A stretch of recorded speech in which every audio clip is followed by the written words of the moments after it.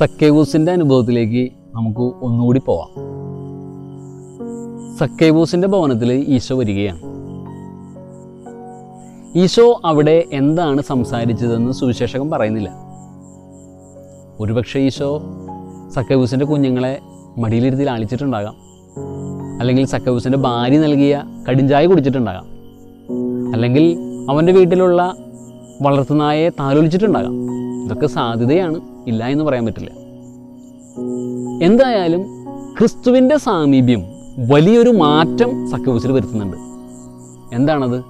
അവൻ ചാടി എഴുന്നേറ്റെന്ന് പറയാണ്, എൻ്റെ സമ്പത്തിൻ്റെ പകുതി ഞാൻ ദരിദ്രർക്ക് കൊടുക്കുന്നു. ആരെയെങ്കിലും ഞാൻ വഞ്ചിച്ചെടുത്തിട്ടുണ്ടെങ്കിൽ 4 ഇരട്ടിയായിട്ട് തിരിച്ചു കൊടുക്കും.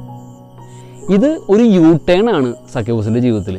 കാരണം പണത്തിന് വേണ്ടിയിട്ടാണ് അവൻ ഇതെല്ലാം ചെയ്തത്.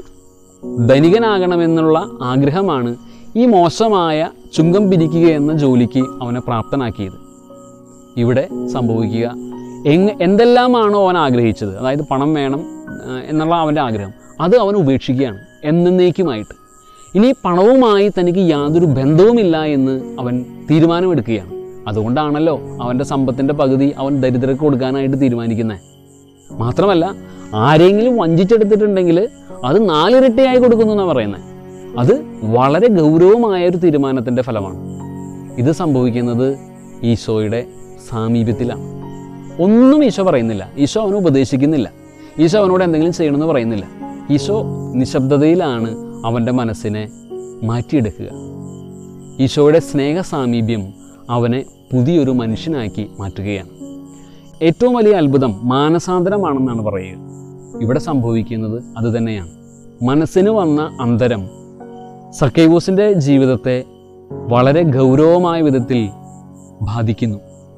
അവൻ മാത്രമല്ല, അവൻ്റെ കുടുംബം മുഴുവൻ രക്ഷ പ്രാപിക്കുകയാണ്. ഈശോ അവനോട് അതാണ് പറയുന്നത്, നീയും നിൻ്റെ കുടുംബവും രക്ഷ പ്രാപിക്കുന്നു എന്നാണ് പറയുന്നത്. ഇന്നു മുതൽ ഈ ഭവനത്തിന് രക്ഷ കൈവന്നിരിക്കുന്നു എന്നാണ് പറയുക.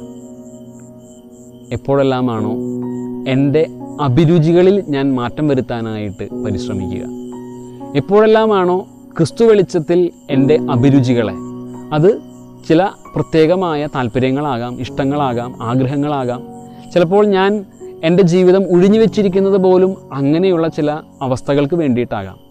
എന്തു തന്നെയായാലും ക്രിസ്തുവിനെ സ്വീകരിക്കാത്ത, ക്രിസ്തുവിനെ ഉൾക്കൊള്ളാൻ സാധിക്കാത്തവയിൽ നിന്നെല്ലാം മാറി ക്രിസ്തു സാമീപ്യത്തിലേക്ക് തിരികെ വരുന്ന, എല്ലാം മറ്റുള്ളവരുമായിട്ട് പങ്കുവയ്ക്കുന്ന ഒരു സ്നേഹാനുഭവത്തിലേക്ക് കടന്നു വരുമ്പോൾ ക്രിസ്തുമസ് പിന്നെയും സന്തോഷത്തിൻ്റെ, സമാധാനത്തിൻ്റെ, അതിലുപരി രക്ഷയുടെ ഒരു അനുഭവമായിട്ട് മാറുകയാണ്. സക്കേവൂസിനെ പോലെ നമുക്കും രക്ഷ അനുഭവപ്പെടുന്ന ഒരു കുടുംബത്തിൻ്റെ ഭാഗമാകുവാനായിട്ട് ഈ ക്രിസ്മസ് കാലം സഹായിക്കട്ടെ. എല്ലാവർക്കും ദൈവാനുഗ്രഹം.